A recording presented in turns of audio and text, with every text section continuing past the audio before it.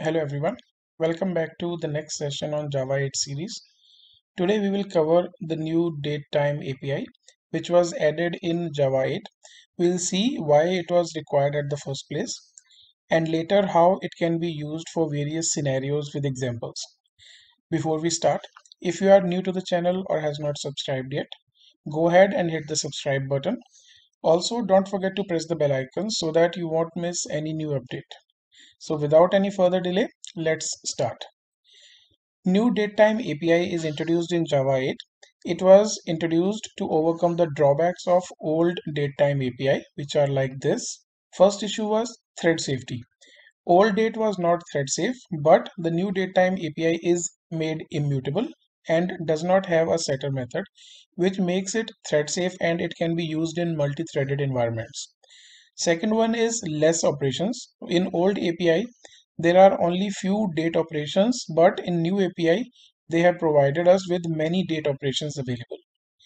Third one was poor design of the old API. The next was difficulty for time zone handling. So developers had to write a lot of code to deal with the time zone issues. But the new API has been developed keeping the domain specific design in mind, and time zone handling is much easier in this case. Now let's see the most important classes introduced in Java 8 new DateTime API. The first one is local. So the simplified DateTime API with no complexity of time zone handling. For that we will be using the local classes. Then we have other category which is zoned. So the specialized DateTime API to deal with the various time zones, we will be using the zone level classes. We have local date, local time and local date time API, and we use it when time zones are not required. On the other hand, when the time zone is required, then we will be using zone date time API. Now let's take a look at few examples also how we can utilize the new date time API. So if we want to get the current date only with year, month and date, so we can use local date and we can get the value for as local date dot now. So it will result output in this fashion: year, month and date. And if we want to get only the current time, instead of using local date, we can use local time. And similarly, local time dot now will return the complete timestamp without the date. And based on our requirement, if we need both, we can use local date time. So similarly, we need to call local date time dot now. It will result date as well as the timestamp also. Now suppose we want the date and time in a specific format. So earlier we used to use simple date format, but in Java 8 they have provided the date time formatter. So here we can specify in which pattern we want the date, and after that using the current date and time which we have just got, we can use the format method on top of that and pass the pattern format which we have just created. So this will result in the date in the specific format which we require. We can even get the month, day of the month and seconds as well. So what if zone is also required? So in that case we will be using zoned date time. So in that similarly we'll get its instance from zone date time dot now, and it will return the output in this format. It will be a date, a time, and after that it will give us the offset and as well as the time zone. So here when I executed on my system, it was in Indian Standard Time, so the zone name for that is Asia Calcutta. So now suppose we want to convert this specific time to some other zone also, and we want to see what will be the corresponding date and time available there in Asia Tokyo also. So that can also be done using this. So we will get the zone ID using ZoneID dot off, and then we'll provide the zone name. Zone name will be a text value. It will return the zone ID of Asia slash Tokyo time zone, and we will create a new zone date time and using with zone same instant. In this we will be passing the target time zone on the current zone where we have got the value for Asia Calcutta.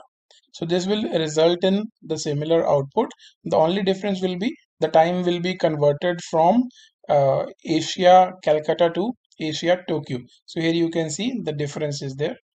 In addition to local and zoned classes, we have couple of more classes which were introduced. For one was period. It deals with the date, but depending on the amount of time. And we have duration as well. That specifically deals with the time only, depending on the amount of time itself. So let's try to understand examples of both of these classes. So here, suppose I want to find gap between two different dates. So I can use period here. So this is my date one. This is local date dot now. It will get the current date instance.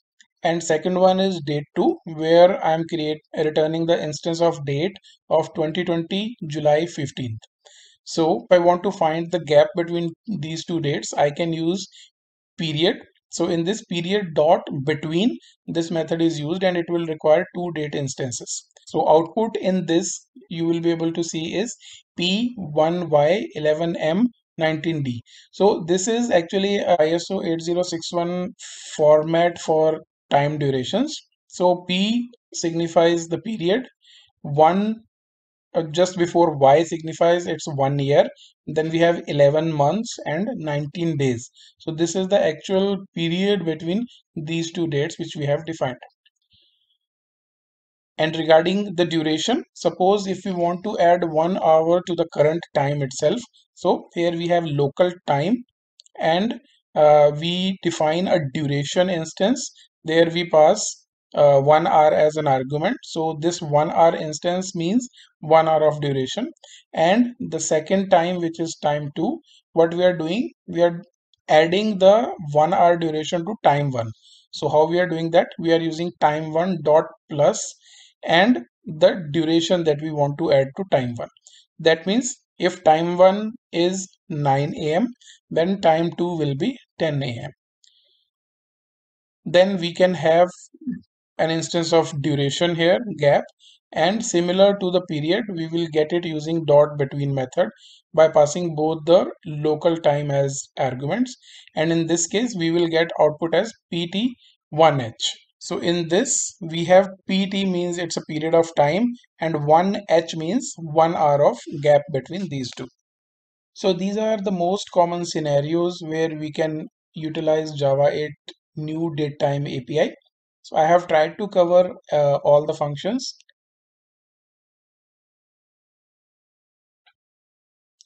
That's it for this video. If you have any suggestions, please do comment.